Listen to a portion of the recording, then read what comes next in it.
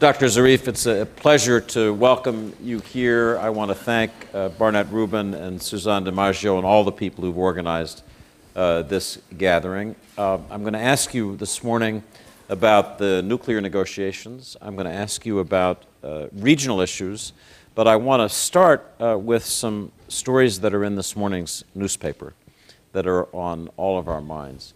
First, I want to ask about the stopping and seizure of the crew of a Danish vessel flagged the Marshall Islands called the Maersk Tigris in what the Pentagon has described as an internationally recognized maritime route in the Persian Gulf, within your waters, you have claimed.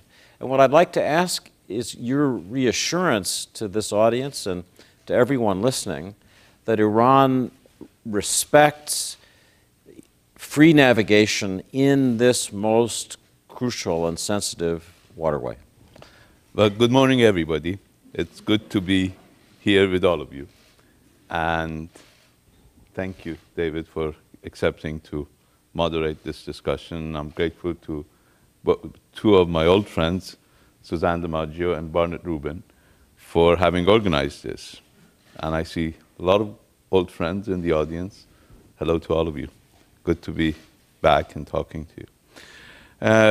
As you know, I wrote an op-ed piece in the New York Times a couple of weeks ago in which I said, repeated a long-time policy of Iran on freedom of navigation in the Persian Gulf. For us, the Persian Gulf is our lifeline, and nothing is more important for us than freedom of navigation in those waters, and we are committed to it, and we will respect freedom of navigation. This ship has had some rather peculiar activity, as I hear from the lawyer of the company that filed the suit against this company, I think about some 15, 16 years ago, for evading to pay or to deliver a cargo. That's quite some time ago. And it has gone through court proceedings in Tehran, based on what I hear from the lawyer, public statements by the lawyer, for the past 14 years. And there is a final decision by the court that the ship's owners are supposed to pay the damages that are incurred on the private company that had a lawsuit against this company in an Iranian court with jurisdiction over the matter. And simply our naval forces implemented the decision of the court. That's a legal case, and it's being followed as a legal case. It's not a security issue or a political issue. For us, freedom of navigation in the Persian Gulf is a must, and we are prepared not only to respect it ourselves, but we call upon all others to respect freedom of navigation. Usually a legal matter of this sort is enforced through legal proceedings in the courts. There was a question in many people's minds whether in seizing this ship, Iran was sending a message at a time of tension in the region, especially in Yemen. Well, it has nothing to do with Yemen. In Yemen, the unfortunate incidents are taking place. Humanitarian assistance is not allowed to enter Yemen. Military operation, in spite of the fact that there was an announced ceasefire, continued to take place, actually started several hours after the announcement was made. We certainly hope that cooler heads would prevail and we would move towards resolution of that issue. As you know, we have a 4-point plan that we presented publicly, and I alluded to that plan in my op-ed in the New York Times. And we're working with everybody based on that plan. I had a very long discussion with Deputy Secretary General of the United Nations upon my arrival here in New York, and we exchanged some thoughts about how we proceed with convening a meeting of the Yemenis in order to find a solution and for everybody else to facilitate that. Unfortunately, in spite of the fact that humanitarian assistance was a major part of any agreement, that is being refused. But this has nothing to do with that. This is a legal case. The ship was asked to come to port. It refused. and our naval forces took action to escort it to the port. I think we shouldn't read too much into it. Some people do try to read too much into anything that is taking place now in order to torpedo a process that is independent of all of these problems. We'll return to regional issues and specifically to your proposal for negotiations in Yemen a bit later, but I want to turn now to the subject of the nuclear talks taking place between the P5+1 and Iran. You met with Secretary Kerry here in New York on Monday for a conversation, and I want to ask you whether you were able to put together a timetable or roadmap for completion of this agreement by the June 30 deadline that's been set. And also, Dr. Zarif, just your brief summary of what are the remaining areas of disagreement and dispute that have to be resolved to get to an agreement. Well, on your first question, actually we did set a timetable in order to move forward. We agreed to work basically non-stop, starting right after we finished this first week of the NPT review conference. But tomorrow morning our colleagues will start at the political directors and deputy foreign minister level to bring together all the elements of a draft document. We've done some work last week in Vienna, again at the political directors level, both between Iran and the United States as well as between Iran and P5+1. And I believe they will continue starting tomorrow morning to finalize that. It will have, as those involved in multilateral diplomacy would call, brackets in the text. I mean, there will be parts of the text that are commonly agreed, parts that are not.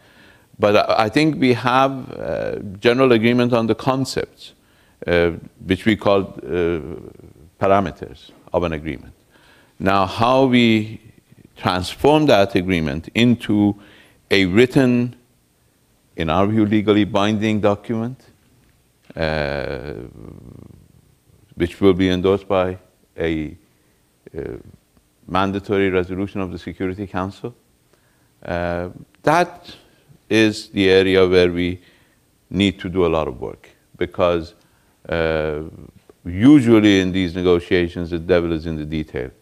And we have done some detail during our discussion in Lausanne, but there is some left. And it includes all areas. It's not one specific area of difficulty. We need to put down on several pieces of paper, not on one piece of paper, all the details of an agreement. I believe it can be done. I believe it should be done. I believe it's an opportunity for all of us which should not be missed. And I expect people to start working in good faith and move forward. Could you give us some idea of what's still in brackets, what these areas that you've got to resolve disagreements?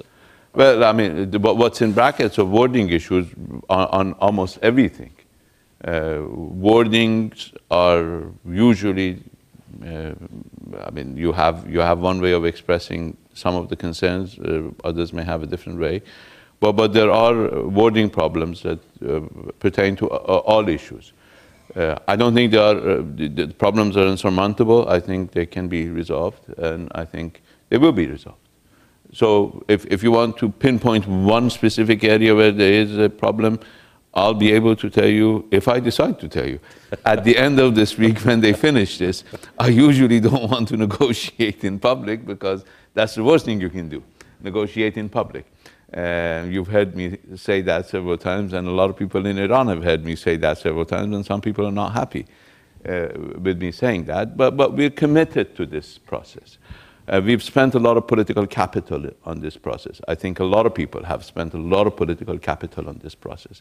This is an opportunity that should not be wasted because we try to score points at each other at this stage. As you remember, I tweeted a couple of hours after, or maybe less than a couple of hours after we reached the agreement in Lausanne, that the agreement is good as it stands. Nobody needs to spin it.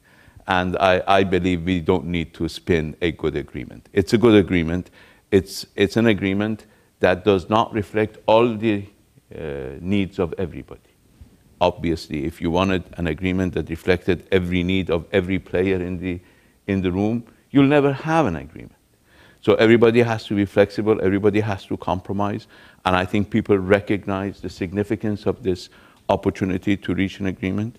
It's not a perfect agreement. It's not perfect for us, it's not perfect for the United States, it's not perfect for our European Union partners, but it's the best we can get.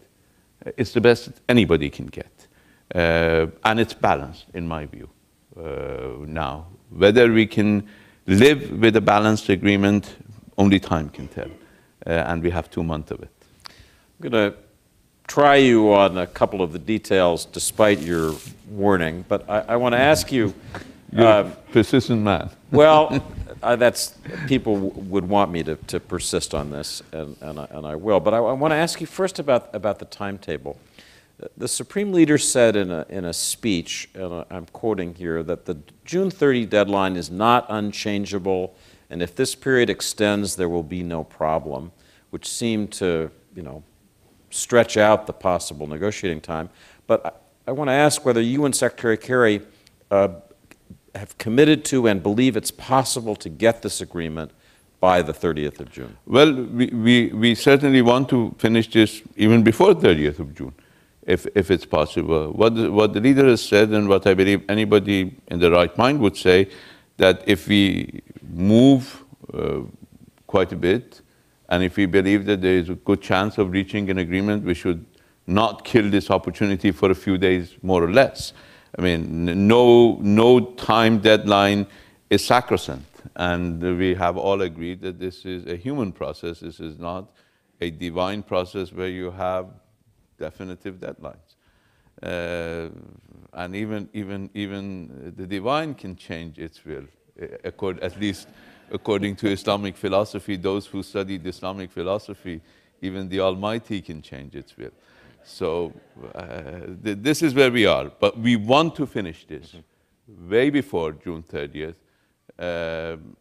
And we will do everything, and as I told you when we started, that we want to use every opportunity, including working around the clock, starting next Monday. Starting tomorrow, actually, here in New York, and then next Monday somewhere in Europe, to finalize all the elements of the agreement. I'm going to ask you to focus, if you will, on one area of this agreement that is especially important, I think, to countries around the world that have concerns about the Iranian nuclear program, and that is transparency and inspection. In the joint statement that you and the EU High Representative Mogherini both read on the day that the deal was announced, you said that the IAEA would receive enhanced access to Iran's nuclear program. Several days later, Supreme Leader Khamenei said that any inspections and surveillance should be limited to conventional mechanisms. Is there a discrepancy there, or is the language that was read that I quoted from you and Representative Mogherini the operative language? Well, I mean, if you're familiar with the NPT arrangements, all members of the NPT, or at least most members of the NPT, have a safeguards agreement with the IAEA, based on which the IAEA will be able to inspect declared facilities. Some members of the NPT have, in addition to the safeguards agreement, an additional protocol, which enables the IAEA to have, within a legally defined framework, internationally legally defined framework, access to undeclared areas, provided that they have good evidence to prove that such access is necessary. And Iran, in fact, did implement the additional protocol from 2003 to 2005 voluntarily. It is prepared to do it again. And that is the highest level of international transparency that is available. And Iran is prepared to accept that highest level of international transparency. And that's a standard. It has not been accepted by the NPT member states as the standard of verification. And I think that's one of the issues that in the review conference in the next 3-4 weeks, it will be discussed. There will be some members of the NPT who are reluctant to accept the additional protocol as the standard of verification, but Iran is prepared within an agreement to accept the additional protocol. And I think with that, you will have all the transparency you need, which is legally defined. It's not arbitrary. What the leader has said and what we will continue to say is that we will not accept arbitrary encroachment on our sovereignty. That we will not accept, nor will any other respectable country in the world. But we accept the standard level of transparency that is required in order to provide, to remove any doubt, because we believe that there is nothing hidden in our nuclear program, that our nuclear program has been the subject of scrutiny. And you may want to know that according to the 2013 report of the IAEA, not any recent one, the report prior to the implementation of the latest agreement that we had in November of 2013. According to the report that was issued in June of 2013, after Japan, Iran had the most inspections of any country in the world for the past 10 years. Most inspections. And Japan has 10 times the number of nuclear facilities as Iran does. But we had, after Japan, they had 170 nuclear facilities, we have only 17. But with 17 facilities, we were second only to Japan in terms of being inspected. So the IAEA has seen everything. And if you're looking for a smoking gun, you've got to wait a long, long, long time before you get one. So just so that we'll understand what this language means in practical terms, suppose that several years from now, the agreement is signed, the IAEA gets information which leads it to believe that prohibited activity is taking place at Parchin or at a military base somewhere in Iran. Would the IAEA have access to that base to make sure that the suspicions are not correct? Help us understand that. Well, there is a mechanism. I mean, that's what the additional protocol is all about, in order to investigate concerns about undeclared facilities. I mean, what is declared is declared. They have regular access to it. What is undeclared, the additional protocol provides a mechanism and a procedure for access.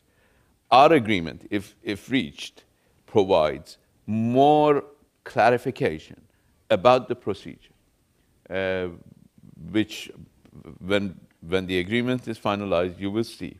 It provides a rather clear-cut approach to checking such allegations, substantiating them, and then moving forward with resolving. The additional protocol is there, its mechanisms are there, its procedures are there, and the agreement has more specificity with regard to some of them. I'm going to turn to a question of special interest to the Iranian public, which I hope is watching on television as we're talking, and that is the question of sanctions relief. There's been some disagreement about exactly what this framework, these parameters provide in terms of sanctions relief, and I want to ask you to clarify that for everyone. First, when, and under your understanding of the agreement, when will most nuclear-related sanctions be lifted?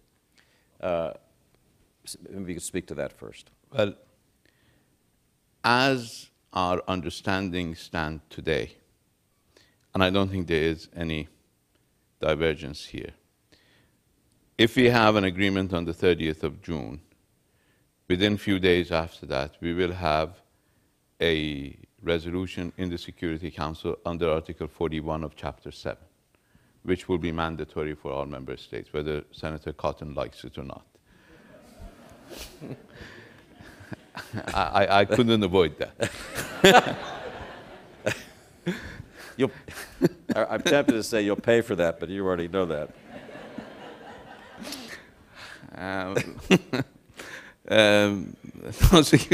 I mean, as permanent member of the Security Council, the United States should be in the forefront of pushing for respect for the integrity and authority of the Security Council. It will be, the resolution will endorse the agreement, will terminate all previous resolutions, including all sanctions, will set in place the termination of EU sanctions and the cessation of application of US sanctions. And the reason for change in terminology is that we don't want to get bogged down into the domestic procedures in the United States. I mean, I've studied and lived in the US. I know enough about US Constitution and US procedures. But as a foreign government, I only deal with US government. I do not deal with US Congress. I do not deal with US Supreme Court.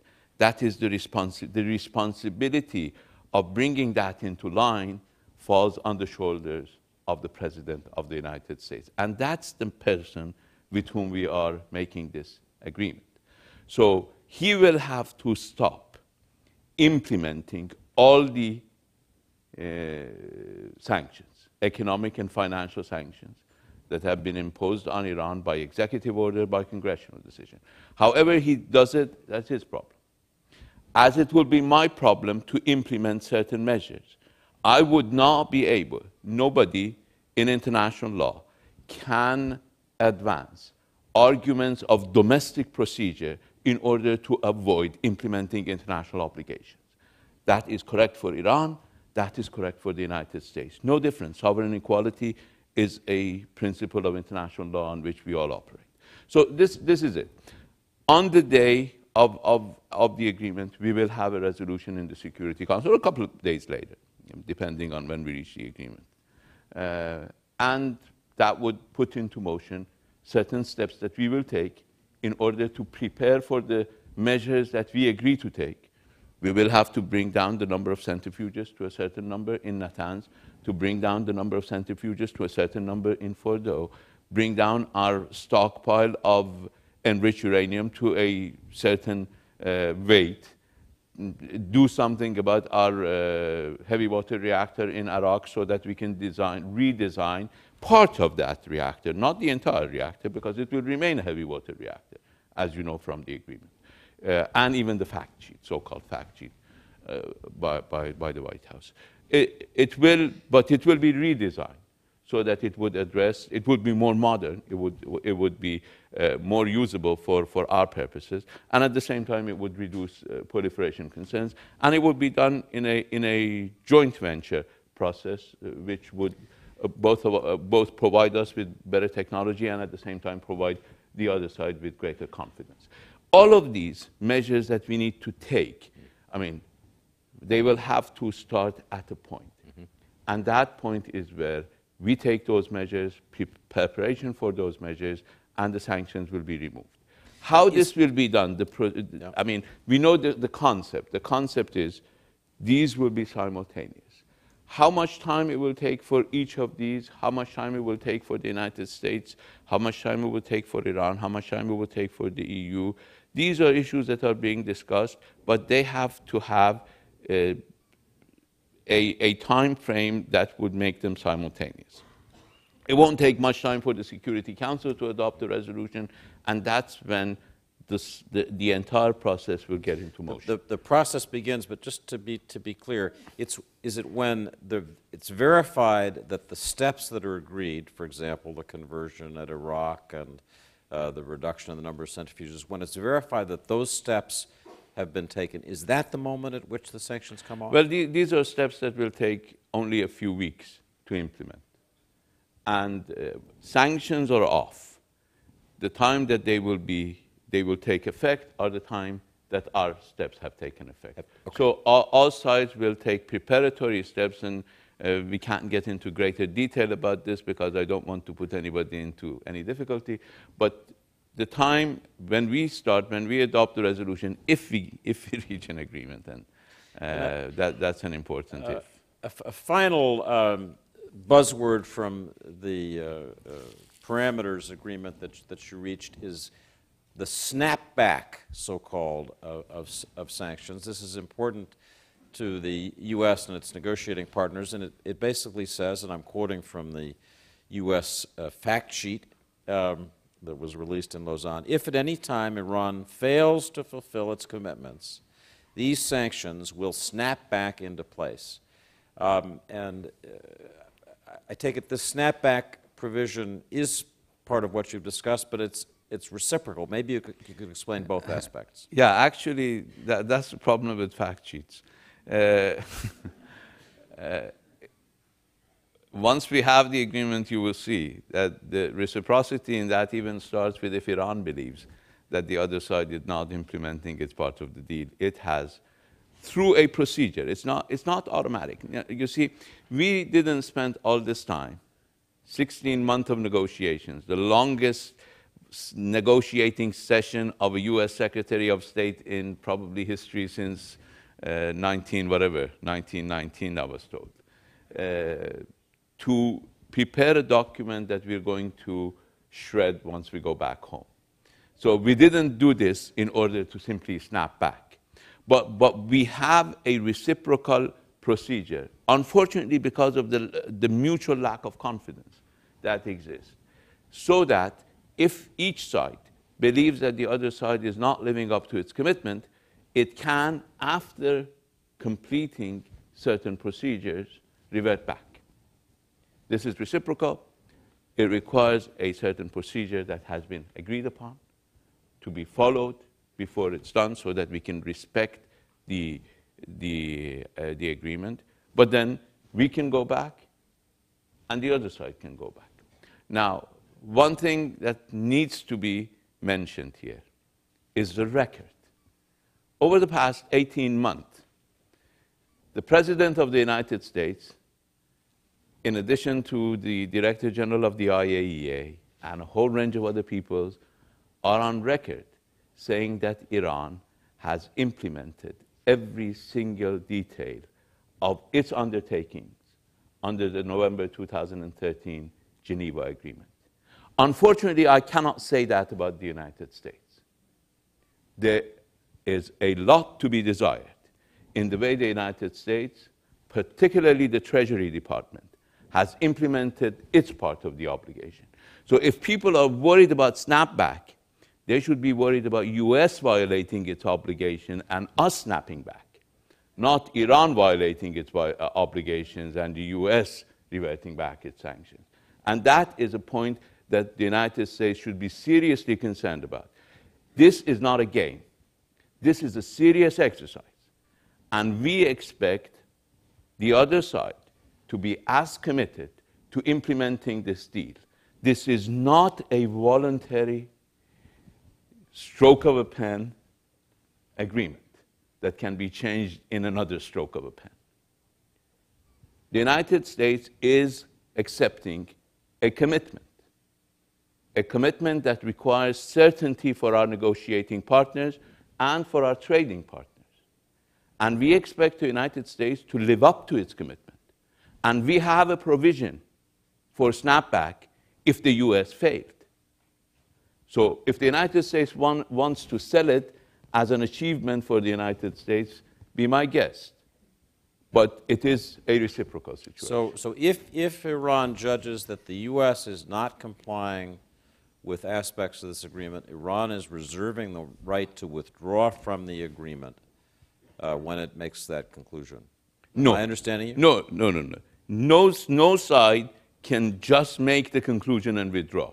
There is a procedure. We want to maintain the integrity of this agreement. We have invested a great deal in this. So there is a procedure that needs to be followed, and it takes about 60 days for this procedure to be completed. But once that procedure is completed, and if the other side, if the other side commits a material breach, or what the terminology that we use is significant non-performance of the obligations. Then it provides the other side with the possibility of resorting to various procedures in order to make sure that whether they can be rectified, whether they can be corrected. And a lot of issues can be rectified or corrected because this is not sort of a situation, trigger-happy situation that everybody is looking forward to an excuse to get out of this agreement. We need actually to find excuses to keep the agreement alive, as we did over the past 18 months. I mean, there were many instances in which I took the heat when there was an apparent American, at least lack of good faith in implementing it part of the deal, when they increased or added new entities to the sanctions, previous sanctions, or similar measures. But we believed that we needed an excuse to find a solution, not an excuse to break the solution. So that part of the political will needs to be predominant if we want to use this opportunity. This opportunity is basically not once in a lifetime, but once in a decade at least. We had a similar opportunity in 2003 to 2005. I was a part of that. President Rouhani was a part of that. Some of friends that are sitting in this room were a part of that. And we blew it then because people were looking for an excuse not to have an agreement rather than for an excuse to have one. Now, this agreement is totally different from that agreement, but it rests on very similar grounds. I think it would be a travesty to lose this possibility.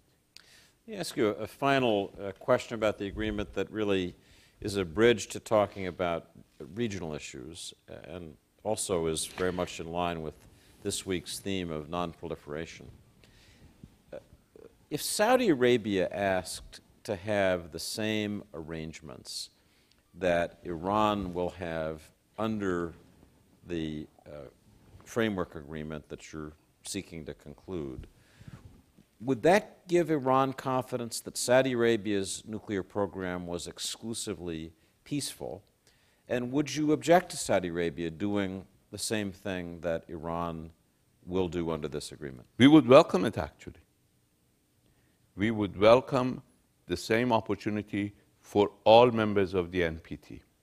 Now, you need to know that on, was it Monday? On the first day of the NPT review conference, I was the first speaker. Now, the United States claims that it represents the international community. But when it came to the NPT review conference, I was representing 120 members of that international community. And if you read the statement that I delivered on behalf of those 120 members, you see that the single biggest concern of the international community is the continued presence of nuclear weapons in the United States and other P5.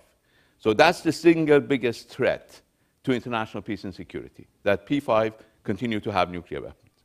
The second biggest threat is that Israel continues to have nuclear weapons, at least from the point of view of 120 member states.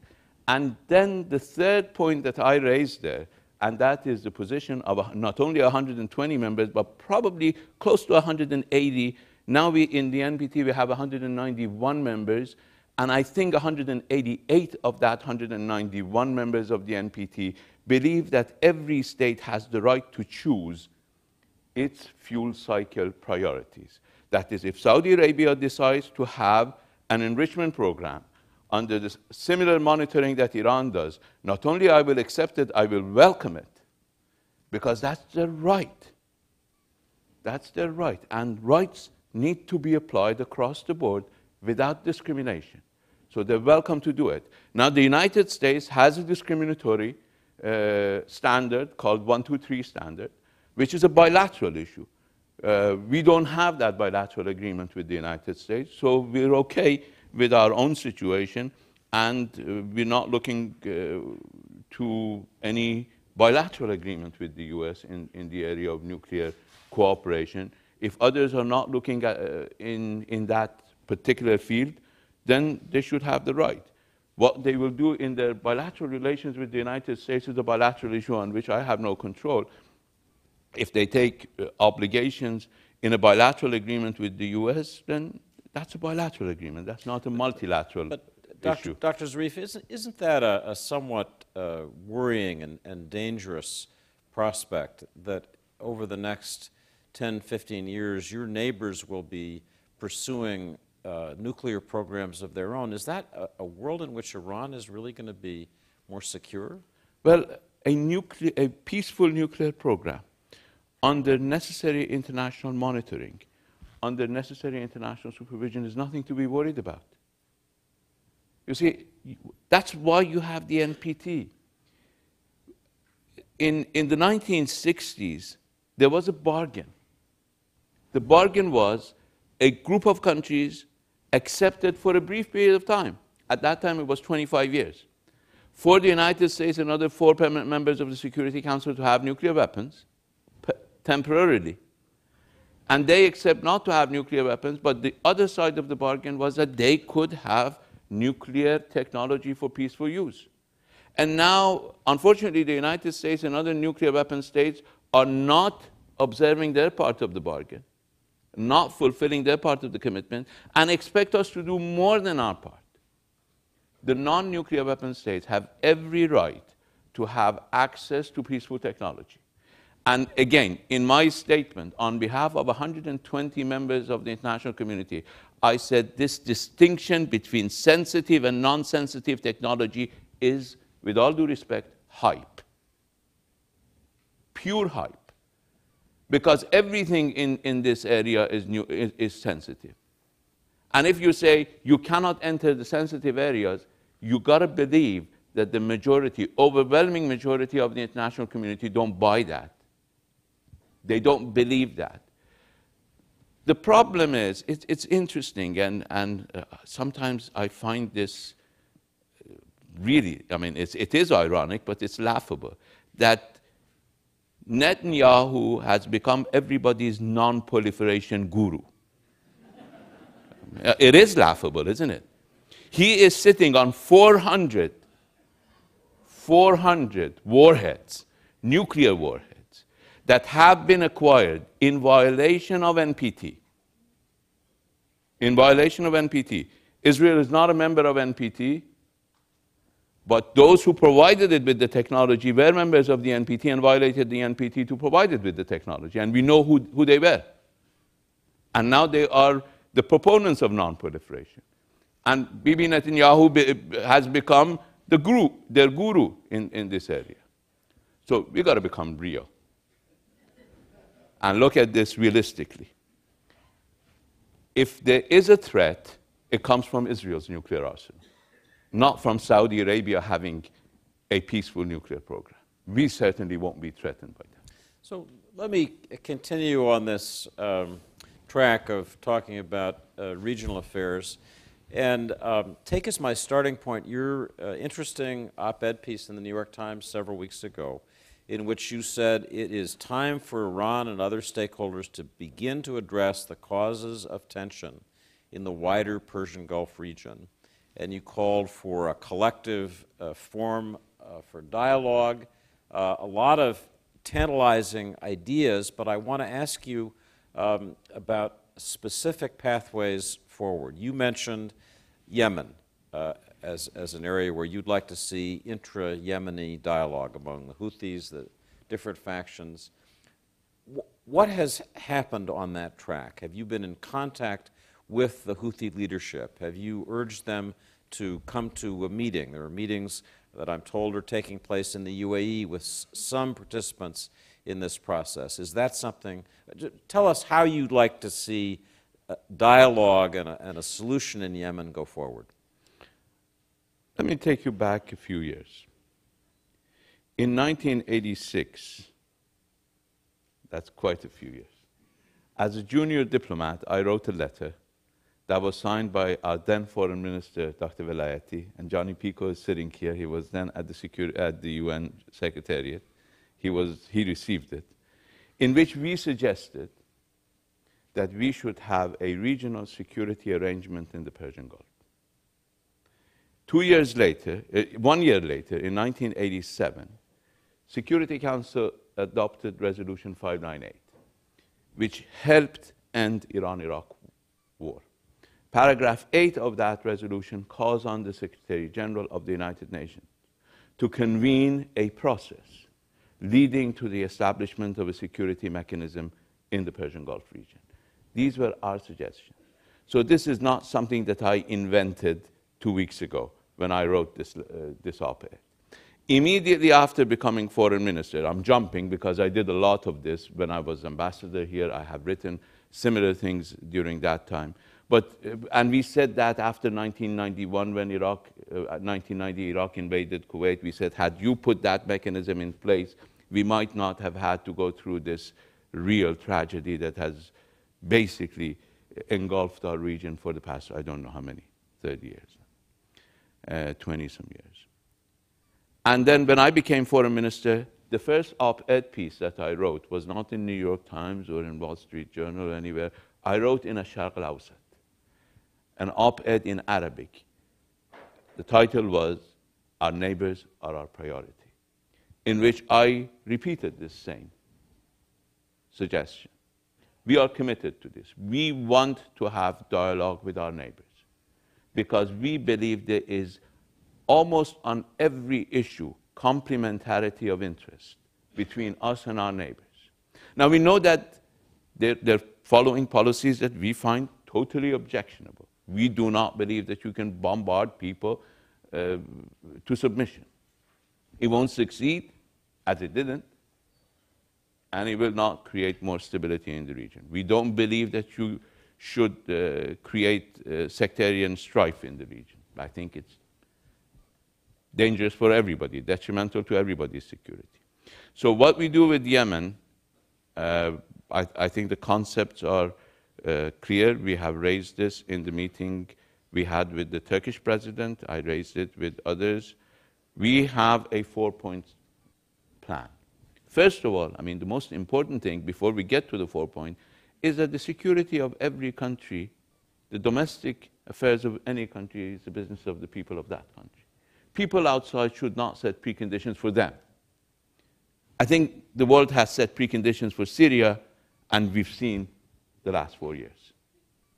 I mean, we should have allowed the Syrian people to decide, not for people outside to say, this guy should not be there, this guy should be there. That was a decision by the Syrian people. Some tried to make that decision for them, and that perpetuated the conflict. So that's a very important criteria. People of Yemen should decide what will be their future. But how we see that we can help. We believe there should be a ceasefire. We don't have a ceasefire. We've heard lip service to a ceasefire, but we've seen that following the announcement, almost on a daily basis, we've had military operations, we've had airstrikes. We should have humanitarian assistance. The situation in Yemen is dire. The humanitarian situation is catastrophic. And unfortunately, over the past 4 days, 4 Iranian airplanes carrying humanitarian supplies to Yemen were intercepted and returned, in spite of the fact that they had permission. They had overflight permission. And we had informed our Saudi neighbors that what the cargo was. And unfortunately, they were intercepted, to the point of an overzealous pilot bombing out of existence the runway in an airport in Yemen in order to prevent our plane from landing there. This is the extent to which they have gone. Third, an inter-Yemeni dialogue. Everybody in Yemen should engage in a dialogue without precondition. And I do not believe that is taking place in the UAE, because UAE, unfortunately, became a part of the conflict. It has to take place in a place that is not a part of this conflict. And I believe the United Nations is contemplating Geneva. And I think probably it's the lowest common denominator, unfortunately, but that may be the only way.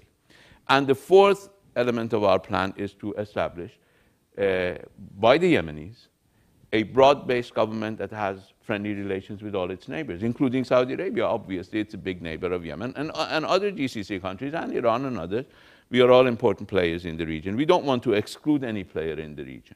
We believe that the process of dialogue, by definition, needs to be inclusive. Exclusion is the problem of the current paradigm. We need to include everybody in the process, include everybody in the outcome, and to have a broad-based government with good relations with its neighbors. Now, it should be a Yemeni-owned and a Yemeni-operated process. We can facilitate. I have done that. Barney Rubin knows he was involved in Afghanistan in the Bonn conference. We had a successful experience there. In Bonn, we facilitated. The Afghans talked. But we stayed there for, I don't know, 2 weeks. We stayed there on the sidelines. We allowed the Afghans to talk. Anytime they needed our help, we were just there, ready to help. I think Yemen should be the same, and I think the United Nations has enough experience doing that, and we've been talking to them, and I hope they can do it. This idea of a forum for resolving regional disputes specifically applied to Yemen, but we'll come to Syria in a minute, is very promising. But if your Arab neighbors were here taking part in this conversation, the first thing they would say is, we need assurances that Iran is not going to send weapons, trainers, IRGC forces into our countries. Any one of those leaders would say, we look around our region, we see Baghdad, we see Damascus, we see Beirut, we see increasingly Yemen, in effect under control of Iranian proxies. So how do you reassure them that you're not going to be meddling in their internal affairs in those countries? Well, I think we got to be more respectful of the people of our region to believe that Iran can run all these capitals with proxies. Nobody, I believe me, nobody can run Yemen other than Yemenis. That may be a different question. People have tried. Believe me, people have tried in the past. And that's why we believe Yemen was a quagmire for those who got involved. Everybody in their right mind believed that Yemen was an area that you should stay away from. Allow the Yemenis to resolve their problems. Help them. Yemen is not a theater for war. It's a theater for humanitarian assistance. Iran, you see, is a force that cannot be neglected in this region. As Saudi Arabia is a force that cannot be neglected in our region. We're not trying to exclude anybody. I didn't ask Saudi Arabia not to be invited to Geneva II because they supported Daesh, because they provided arms to Daesh, because they provided financial assistance to Daesh. I didn't ask another country to be excluded because every month 1,000 new recruits are crossing its borders into Syria and Iraq to join Daesh. We didn't ask it because it was impractical. It was imprudent to exclude any regional country. But I was excluded from attending Geneva II. I think it is important for people to deal with realities. I can tell you that Iran wants peace with all its neighbors. We believe that peace in the immediate neighborhood, in the Persian Gulf region, is imperative for our security, for our prosperity. But we do not allow people to arbitrarily decide that Iran should not play a role in this region, because that decision will not hold any water. It will not have any impact on the ground. Iran is a serious player in this region. Let me give you just one very brief example. And some of my friends have heard this.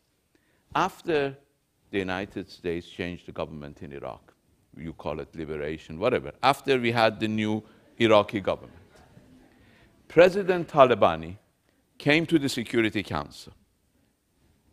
I was Iran's ambassador, a Persian, non-Arab. And President Talabani came and hugged me. And he shook hands with all the Arab ambassadors. And the Arab ambassadors came to me and said, why is it like this? And I told them, realistically, because for 30 years, you supported the wrong guy. And we supported the right guy. You should not forget the fact that the United States and all these countries in the region supported Saddam Hussein when he used chemical weapons against my people, against the Kurds, against others. If you want to forget it, I won't let you. And the region made that wrong decision. Now, people in the region feel very close to us because we were on the right side of history. And I think we will benefit from the fact that we were on the right side of history with the people of the region. So just to return to this core issue from the standpoint of your Arab neighbors, in this regional dialogue that you're proposing, which is a very interesting and rich idea, would Iran be prepared to discuss limits on its involvement with groups in neighboring countries as part of this process of regional stability? Is that something you'd be prepared to discuss? Well, what I've said is that the regional security mechanism should be based on principles of international law, and one of the most fundamental principles is non-interference in the internal affairs of other states. Iran is committed to that principle. Unfortunately, on our eastern borders, our people are being abducted by terrorists who are paid by certain foreign countries. So I want to switch the focus specifically now to Syria. High Representative Mogherini said yesterday, inviting the kind of Iranian role in regional problems that you've described, that she would favor that, a major role, she said. And she indicated that she would be interested in seeing that happen in the case of Syria. My sense is that we're now in a period where the U.S. and Russia are trying to convene a smaller group of countries that could reconvene a version of what we call Geneva II, a peace process for Syria, a political transition process for Syria, and that Iran would then be invited as this got going. The U.S. has formally lifted its objections to Iran eventually taking part in such a conference. Does that seem like an idea that's ripe? Is it time to move toward a real discussion of political transition, stabilization, end of this terrible war in Syria? Well, I guess I answered that. Iran always wanted this. There were others who were trying to exclude Iran to their own detriment. Now we believe that any outcome in Syria should be Syrian-owned, and then it should be facilitated by countries in the region, and there's a lot that can be done. There is a need for global involvement in terms of suppressing terrorism, financing of terrorists, recruitment of terrorists. I mean, we're dealing with an issue of immense significance. Daesh is no longer a problem limited to Syria. Now, the recruitment of Daesh in Afghanistan is mind-boggling. And there are ideological clashes between Taliban and Al-Qaeda and Daesh. The joining of Daesh and Al-Qaeda in Yemen are, alarming. The fact that Boko Haram is pledging allegiance to Daesh, the fact that Al-Shabaab in Somalia, the fact that certain Libyan factions, this is becoming a huge global threat. If anybody in our region or outside our region believed that Daesh could be used for limited, short-sighted political objectives against Iran, against Iraq, or against Syria, they now should find out or should see for themselves that this monster that they created, like the previous monsters that they created, and there are quite a few of them. Saddam Hussein is a monster of their own creation, was a monster. Taliban, another monster of their own creation. Al-Qaeda, you remember Soviet invasion of Afghanistan? Another monster of their own creation. People, as you say here, old habits die hard. And this is one old habit. To create temporary oppositions to your adversaries, which live to bother you and to become a nightmare for everybody. So we need to come to the realization that we need to fight this phenomenon. Iran and Saudi Arabia and other countries in the region have a common interest in fighting this, whether it's in Syria or in Iraq. And Syria is an important place where we need to focus upon, because you cannot fight these terrorists and allow them to take refuge in Syria. This is what's happening now. There is a successful operation in Iraq, but they go back and regroup in Syria. So we need to focus on Syria. I cannot comment on a proposal that I don't know about. I mean, US-Russian joint action. I think any resolution to this issue should come from the region or from the United Nations or from Syria itself. But we are not closing the door on any option to find a peaceful resolution in Syria. Any option sounds like it includes the issue of political transition. You spoke about the growth of Daesh. I'm talking about option, not precondition. No, well, I don't mean to say precondition here, but any person from the region, I think, who's concerned about Syria would say that the biggest recruiting poster for Daesh today is the continued presence of Bashar al-Assad as president of Syria, with his campaign of barrel bombs and other attacks on civilians, so that that people would say that has to be an issue for this process you're describing. Would you agree that that's an acceptable issue? I find that premise to be unsupported by facts of the last 3-4 years. And I believe the reason we have the continued bloodshed in Syria is because people insisted on that precondition. You have to allow a dialogue. Now, we said from the beginning that Syrian situation does not have a military solution. You need to have a similar political process in Syria, with ceasefire, with a national unity government, with inter-Syrian dialogue and reform, and finally leading to a new situation in Syria. But the Syrians should be the ones who will decide what would be the elements of the new situation.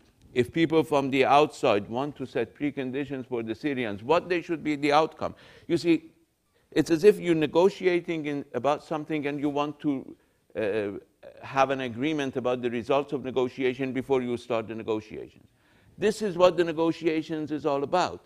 The Syrians should sit down together and decide what would be their future. You cannot tell them that this person should not be a part of your future, the other person should not be a part of your future. You should allow the negotiations to resolve that. I'm not saying whether this is good or bad. What I'm saying is that this will prevent a negotiation from taking place. And unless you have a negotiation, you will not have a solution.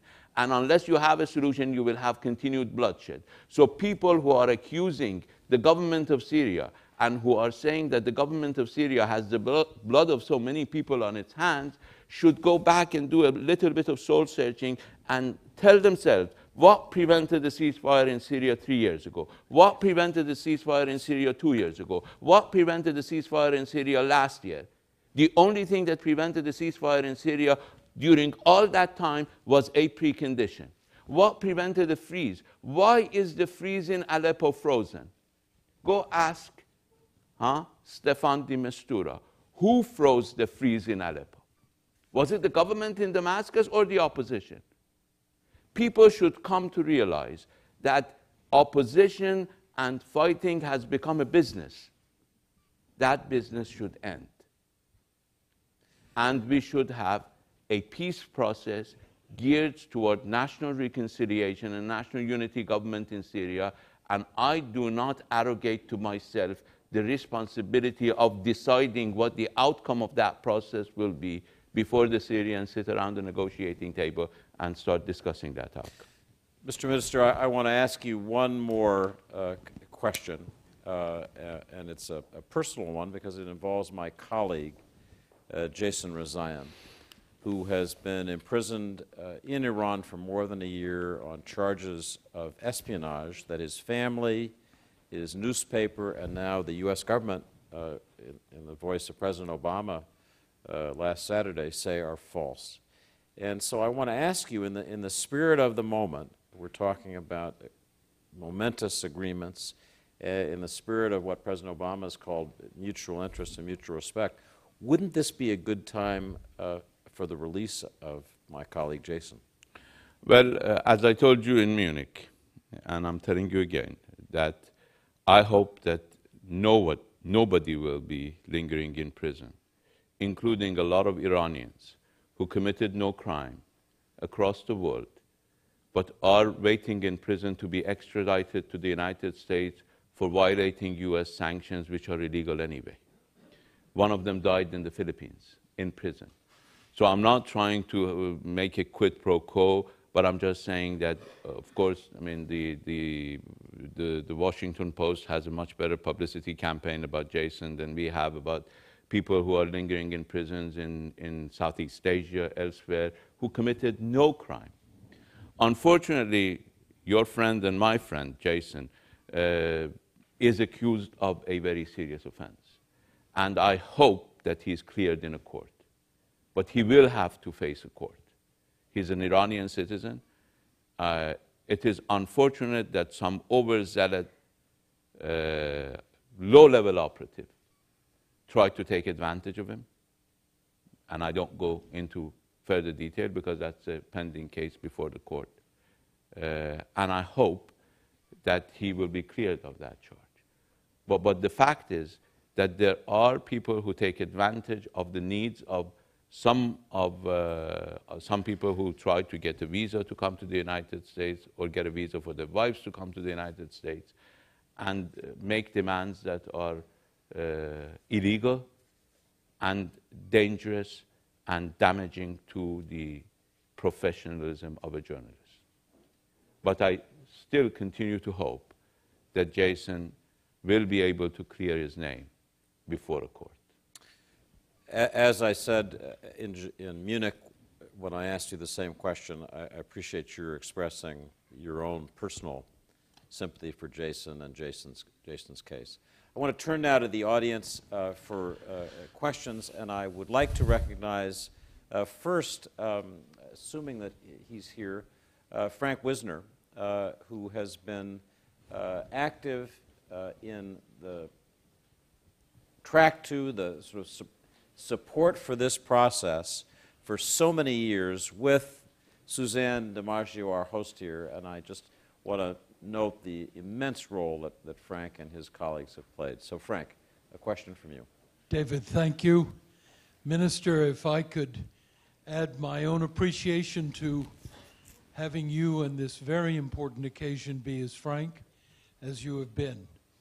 I'd like to ask you if you would take a step back in your presentation this morning to a fascinating description of your vision of the region, taking us back to 1986, and your suggestion that Iran is committed to the shaping of a new architecture of security for the region.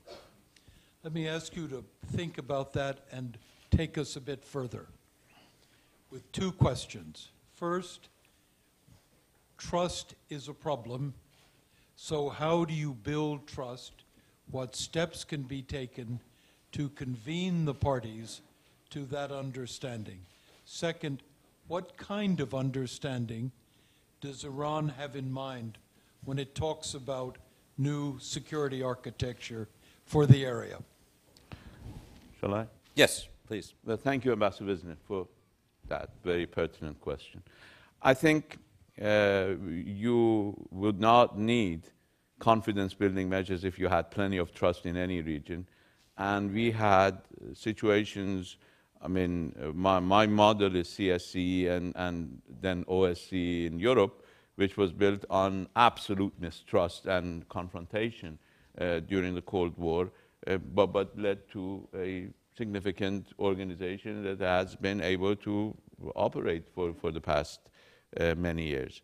So what's important is to take the necessary steps. So what needs to be done first is a set of principles that everybody should share. And I tried to allude to those principles in my op-ed piece.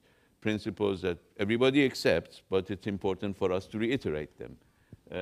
Sovereign equality, independence, sovereignty, respect for borders, inviolability of international borders, non-interference in the internal affairs, peaceful settlement of disputes, you see non-use of force that is unfortunately taking place. All of this would be the starting principles. As they used in the Helsinki process, they called them tickets. For you to enter this process, you need to accept these principles. Then there are confidence-building measures. The CBMs can include anything from promoting cultural exchanges and tourism to interaction between religious leaders. Now we have a very serious problem, and that is the problem of sectarianism in our region. And there is a need for our religious leaders to start interacting in order to find common ground. This is a problem that would not be limited to one country or one area. It will be a global problem if it gets out of hand. And there is no reason for that. Islamic sects have lived together for the past 1400 years. And there have been short instances of clash, but in every case, those clashes were not theological, they were political. So political leaders have used theological differences in order to advance their political cause or their political game, in my view. And we are committed, as the minority in the Muslim world, we have an existential interest in preventing a sectarian clash. Nobody in Iran would be looking for a sectarian clash because we will be undermined in a sectarian war. So these are, Frank, all the measures that we can take in order to move this process forward. And I believe a vision should develop in our region. Security cannot be bought. Security cannot be imported. Security must be fostered from within. And I think that is an important understanding. Maybe even self-evident to many, but it requires a great deal of soul-searching for our region to come to that conclusion. Let me just note to members of the audience, if you have a question, I see hands raised, you should write it down and give it to the people who are the organizers, or tweet it to the Twitter address that's been given, and it'll be passed up to me, and I'll try to get to it. I want to begin with a question about Saudi Arabia, with which you have tried some diplomatic outreach from what I read and what I hear. And the question, this is unsigned, but it's an interesting one. Mr. Minister, King Salman of Saudi Arabia reshuffled the government today, including changing the crown prince and foreign minister. How do you see this affecting relations between Iran and Saudi Arabia? And I guess more generally, I'd ask, how is your diplomatic engagement with Saudi Arabia going? Well, we have good bilateral relations with Saudi Arabia. Unfortunately, it has been marred in the past several weeks by this sexual molestation of two of our pilgrims in Jeddah airport by Saudi police officers, but the Saudi authorities are promising us, including the new crown prince, who is the Minister of Interior, who promised our ambassador about 2 weeks ago in their private meeting that they will bring them to justice to the full extent of the law. And this was a very, very serious crime. But other than that, bilaterally, we don't have any difficulty with Saudi Arabia, and we are prepared to engage with them multilaterally because we do not see we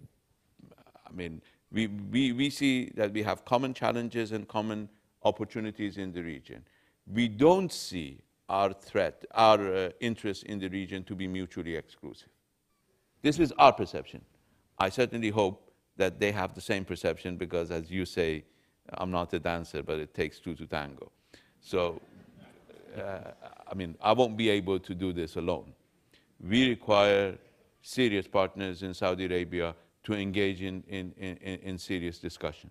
So that's what we're interested in. We respect the decisions of the government of Saudi Arabia. We recognize the government of Saudi Arabia as the sovereign government in that country. and we respect their decision. It's a decision of the King of Saudi Arabia to change his foreign minister. We will deal with now former Ambassador Adel al-Jubeir, now Foreign Minister Adel al-Jubeir. We have respect for him as we had respect for his predecessor, Prince Saud.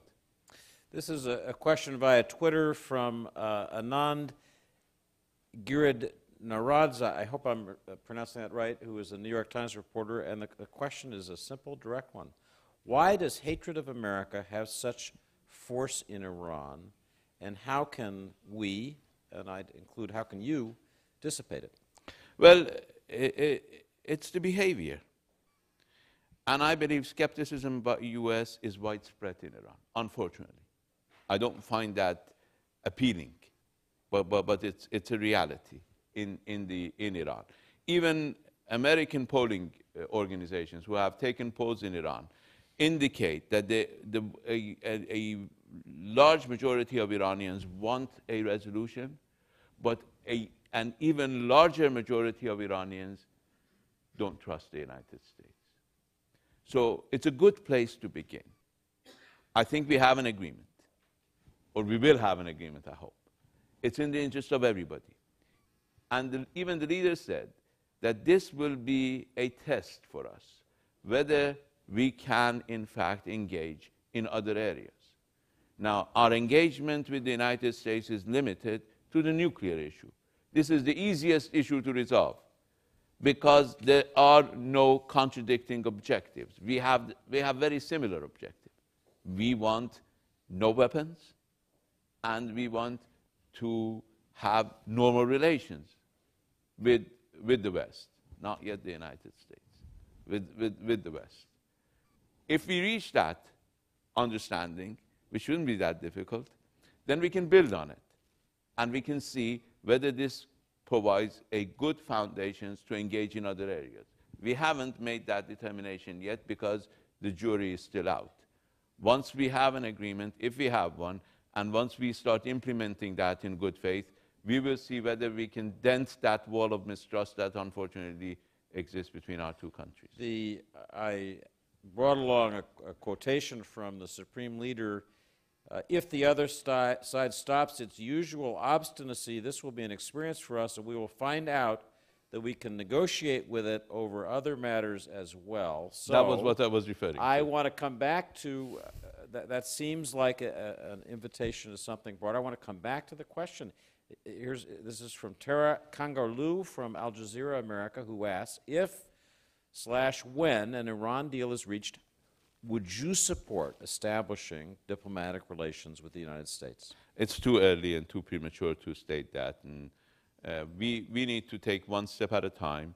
I don't see that in the immediate future. I want to be able to resolve this issue, to remove that cloud from our region and get to the region. I said in my article in Al-Sharq al-Awsat that our region is our priority. And I really believe that we need a stable region. That's my priority. My priority is to move and work with our neighbors in the region to deal with these common threats, Daesh, extremism, sectarianism. These are immediate threats to them, immediate threats to us, and if people believe that, immediate threats to the world at large. So that's where I want to focus once we move from this issue. Even as we deal with this issue, we're focusing on that. You have spoken at length and interestingly about the region, about regional stability, so there's one obvious question that hasn't been asked, and it's been submitted by a member of the audience. Would you negotiate with Israel without prior conditions? No, because we have a situation where those who are directly involved have been the subject of continued violation of their most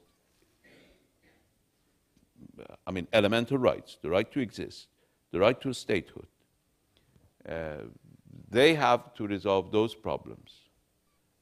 It's not our land that is occupied. It's not our people who are driven from their homes.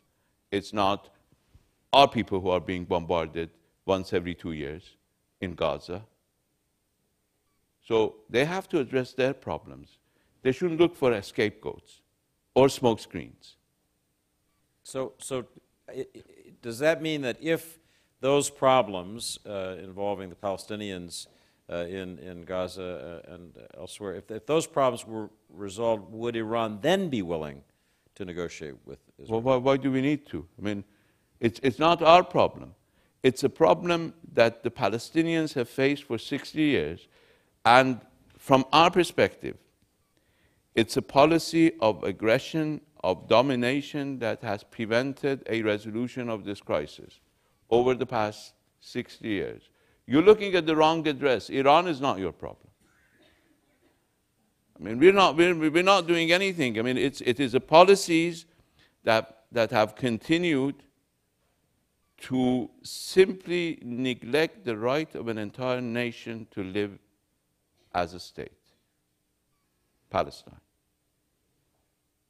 And once that issue is resolved, then Iran is nowhere to interfere. Let me take a question from Carol Tweet in the audience, who is from the Franklin Street Policy Group. And she asks, if the nuclear deal proceeds as expected and sanctions are lifted, what are the possibilities for more open, democratic political processes in Iran? Well, everybody can have more democracy, but I ask you, you find one state in our region in which over the past 34 years, government administrations have changed hands through elections, and each government has presided over the election of its opposition into office. Find a single other, single. In every democratic, so-called democratic country in our region, you've had at least 2 coups d'etats in the last 34 years. In Iran, every election, and you want me to name the elections? President Rafsanjani elected President Khatami, who at that time was his opposition. President Khatami elected President Ahmadinejad, who at that time was his opposition, continues to be. President Ahmadinejad elected President Rouhani, who at that time and now is his opposition. So find another single example in our region. So before preaching human rights to Iran, please preach it to your allies. But I noticed that when you came back from Lausanne to Tehran, there seemed to be a lot of Iranians who were pretty happy about what you'd done and were pretty excited by it, which led a lot of us observing Iran from afar to think that, yeah, there was a desire to move out of this period of isolation into something new, something more open. I'm not wrong about that, am I? No, you're not. The Iranian people the Iranian people went to the polls, trusted the polls. 73% of the Iranian population trusted the polls after everything that had been said about Iran. And I was in the opposition during the last 8 years. I was at home most of the time, in early retirement. So you don't expect me to be very friendly to President Ahmadinejad. But the point is, Iranians decided in a free election, after all the publicity, after everybody inviting them to stay home, after every foreign radio and television station telling them that your vote doesn't count, they said no to them and went to the polls in large numbers, 73% of them, and chose a president who wanted to have interaction based on dignity with the rest of the world. Of course, they'll be happy if that reaches a positive conclusion. That's the platform on which President Rouhani was elected, interaction with dignity. So these 2 words are the operative words. If interaction succeeds without dignity, I don't think any Iranian will come to the streets to welcome me. And I believe they will choose anytime, I will choose dignity over interaction. If I'm supposed to sacrifice my national dignity in order to be able to interact, then I'll stay home. So let me ask you a question. This may be our final one, we'll see, about the subject of American politics. I don't interfere in the internal affairs of I'm the not United asking you States. to. That was the first ticket principle. Senator Cotton aside, here's the question, and it's an interesting one. Many of the candidates preparing to run for president in 2016, particularly the Republicans, have suggested they will take a tougher position with your government. Do you worry about this, or do you believe the status quo will essentially be maintained no matter who wins in 2016? I believe the United States will risk isolating itself in the world if there is an agreement and it decides to break it. And I don't think anybody will find that decision by the United States acceptable.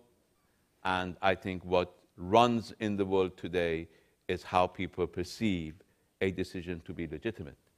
I think the United States, whether you have a Democratic president or whether you have a Republican president, is bound by international law, whether some senators like it or not. And international law requires the United States to live up by the terms of an agreement that this government enters into. You know that, maybe Senator Cotton doesn't, but you know that 90% of U.S. overseas agreements are executive agreements. And that is not recent. From 1933 onwards, you have executive agreements that have stood the test of decades. Various administrations, even change in global environment from a bipolar world to a whatever transitional phase, from Cold War to non-Cold War to another Cold War. All sorts of stuff have happened in the world, and you've had executive agreements which have stayed and which have continued to operate. You know that the status of force agreement that you have with Iraq is an executive agreement. You know that the Algiers Accord that you have with Iran is an executive agreement. You know that the agreement that you have with Afghanistan is an executive agreement. None of them have been ratified by U.S. Congress. And they stand. So if the U.S. Senate wants to send a message to the rest of the world that all of these agreements that the United States has signed, 90% of U.S. international agreements, are invalid, then you will have chaos in your bilateral relations with the rest of the world. I mean, you're welcome to do it, but I don't think that would be something that even the most radical elements in Congress want to see. Well, with that message to Congress, join me in thanking Mr. Zarif. Thank you. Thank you.